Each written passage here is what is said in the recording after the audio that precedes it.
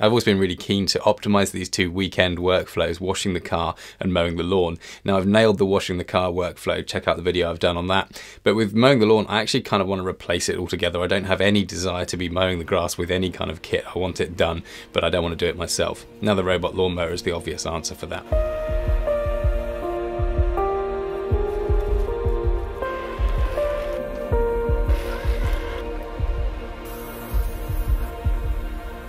So is the robot lawnmower really good enough to replace my old lawnmower? The answer is yes. I've actually sold it. I don't have a normal lawnmower anymore. So the one I've got here is the Worx Landroid, and they've got a whole range according to the kind of size of grass that you want to cut, and the whole range of accessories that go onto those, and I'll cover those in a minute. But basically the price fluctuates a little bit, so I won't mention the price on the video because it'll be out of date by the time you watch it. So instead I'll just link to the products below and you can go and check out the latest price on there. And if you do go ahead and buy one through those links, I'll get a little kickback, supports the channel, so it's super appreciated.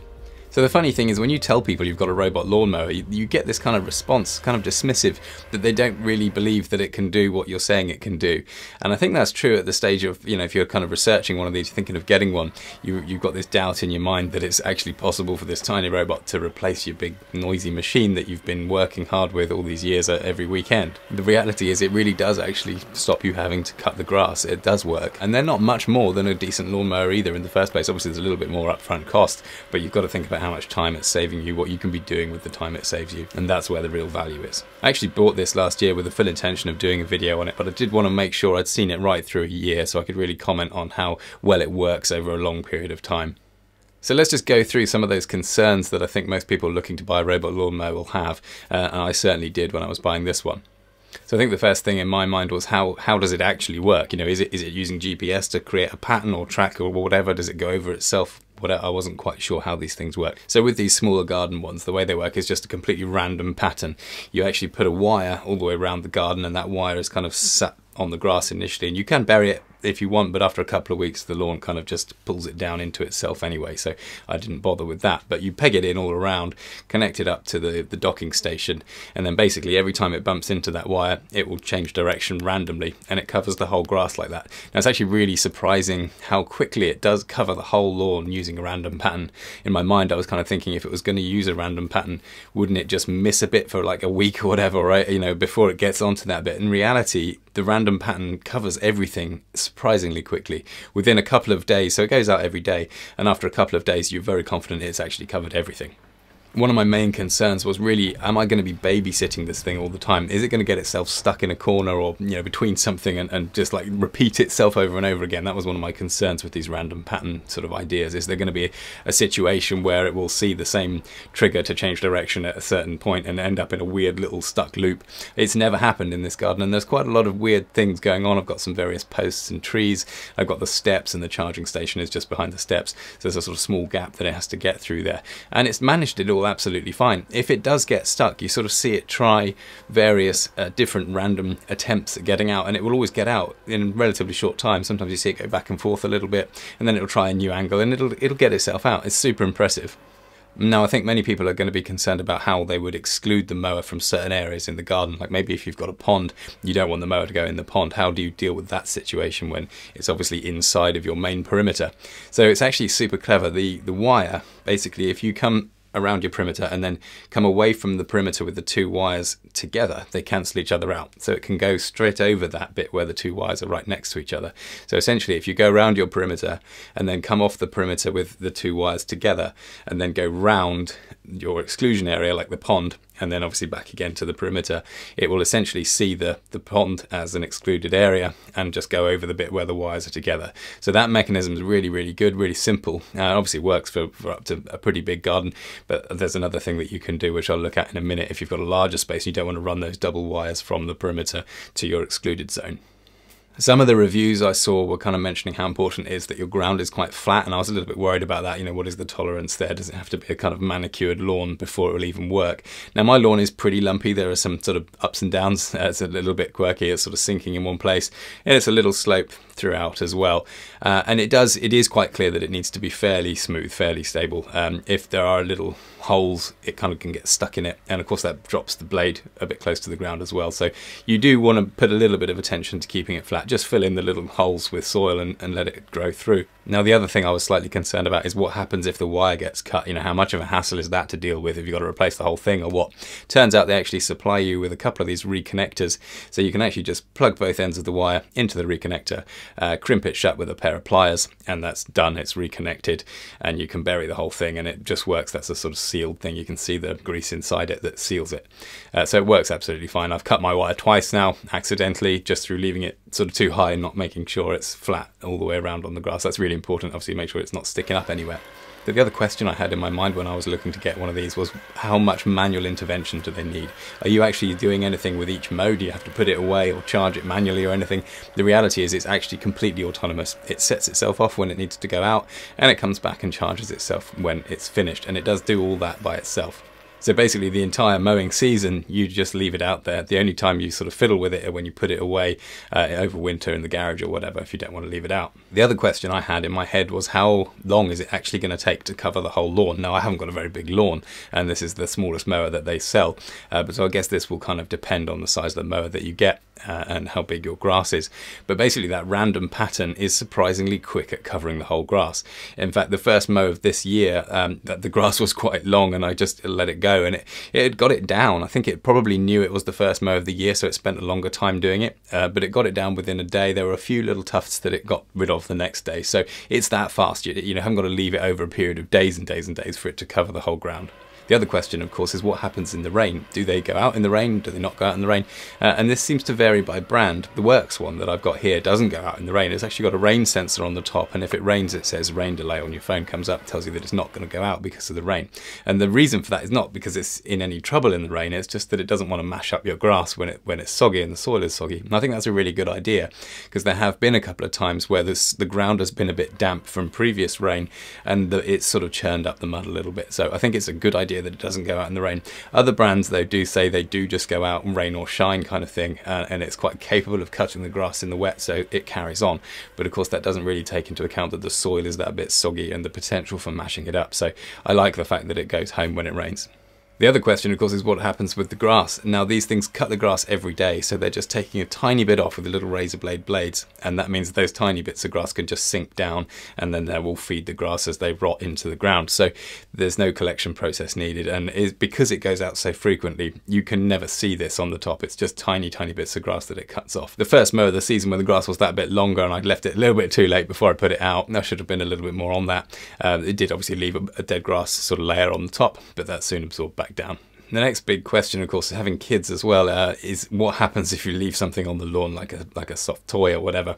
The reality is, in the default mode without the accessories, it will just plough straight over them. We did lose a few dog toys in the early stages based on that, so you have to be pretty careful with that. You know, it's fairly strict policy if you can't leave anything out on the grass.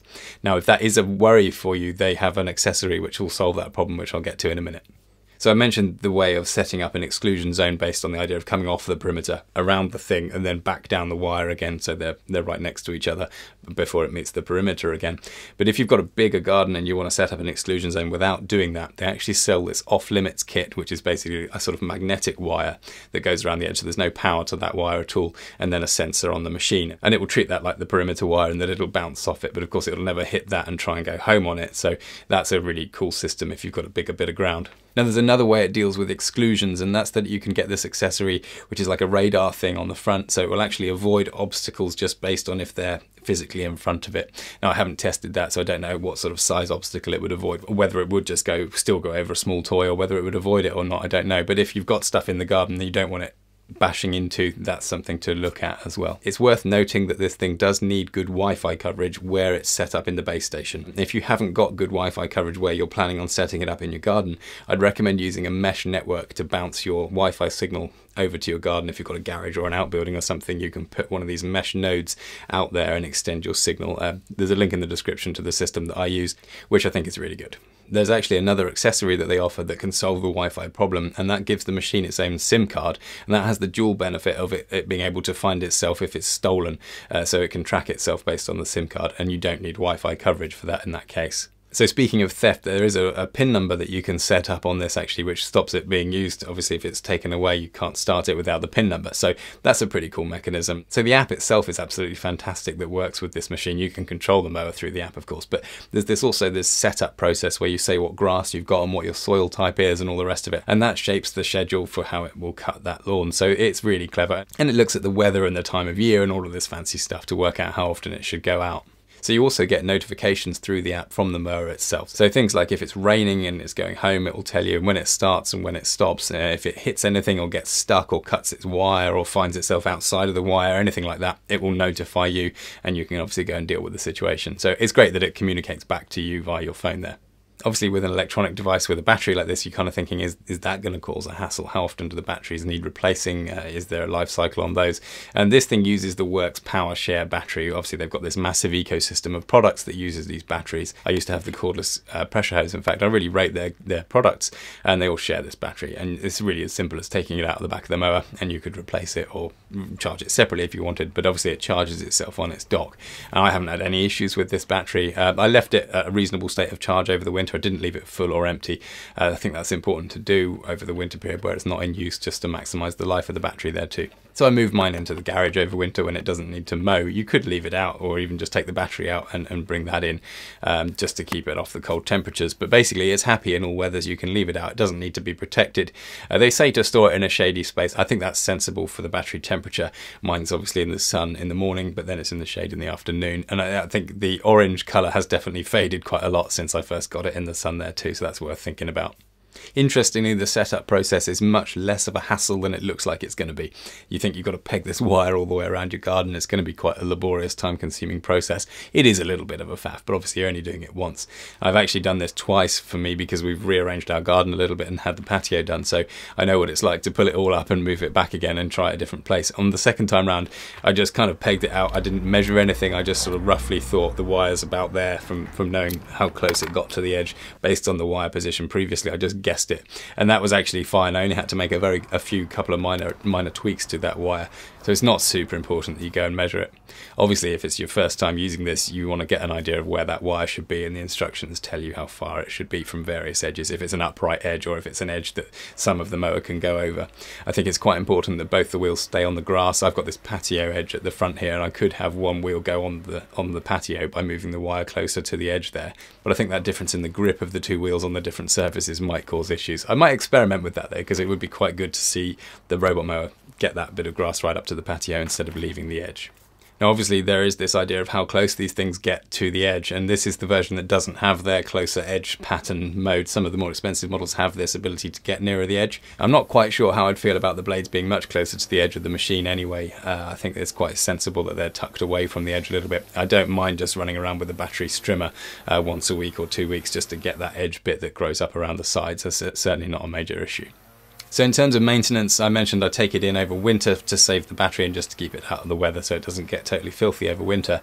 The other thing that you want to look at is obviously keeping it clean from a build-up of grass underneath, but the blades themselves will probably need replacing once a year. I haven't done mine at all yet, so I'm going into the second year. I'm going to change them soon because they definitely look pretty rough. I think they will cut a lot better with some fresh ones. Now it's just tiny little razor blades, that's all it takes, so they're really cheap and certainly no trouble replacing those once a year, and they just screw on and new ones pop on. So definitely no problem. It actually comes with a bunch of those as well, so you're set for a couple of years when you buy this. So once it's finished its random pattern, it actually just finds the wire wherever it may be, and that's how it finds its way back to the charging station. So when it's finished, it just finds the wire, goes in any direction until it finds the wire. It might be just after the docking station, it might be just before it, could be anywhere. So once it finds the wire, it follows it back, it knows which direction it's got to go on that wire, and it goes back to the docking station, and then it just clicks into place, and you can see the contacts make connection with the docking station, and it charges itself up in that position. Now that process has been really reliable. I thought that might be a little bit error prone, if it overshoots it slightly or it misses the connection. It's pretty important that docking station is flat. You don't want it at an angle because it kind of slides a little bit if it does that. The first time I had it, it wasn't quite flat enough and it did slide off and it didn't make that good connection. So keep that level and then it works every time. I've had very, very little trouble with that connection process for the charging there. So I don't want to overlook this point either, and that's that it's actually unbelievably fun to just watch this thing driving around. When you set the wire up, it's just like like playing with a train set when you're a kid, you know, you get that real sense of enjoyment about seeing the thing track along this path that you've made for it really close to the edge. When you set up a corner, like I've got around the steps here, so you set this up by making the wire go out and then back on itself in this kind of wedge shape. And when you see it go around that corner nice and square and nice and tight, you get this sort of tremendous sense of satisfaction that you've set this robot machine up to do this around your garden. It's fantastic, fantastic fun. So the other really rewarding part of having one of these is when you realise those moments where you can see the machine has been cutting the grass while you've been getting on with something else completely, and that's when it reminds you just that this is a real time-saving machine. You know, you've suddenly recouped this time, and it'll add up over a year to a huge amount of time that you've saved. And of course you've got the space free in the garage, you haven't got to store a lawnmower, and that's a big deal too. The end result is that you're going to get your grass cut by a robot, and that's just amazing. This is definitely a product that I highly recommend, and it is funny how people tend to have this kind of immediate reaction of doubt that how could it possibly be as effective as a normal lawnmower, but it really does work. So if you're thinking about one, I would say just definitely take the plunge. So this channel is all about design, usability and workflow. I explore these kinds of products that save us time and improve our workflows, and I cover all kinds of things from keyboards and computers, software, through to cars and workflows around all sorts of things around the home as well. Don't forget to like, comment, share and subscribe, that's super appreciated. It'll help others find the video, and I'll see you in the next one.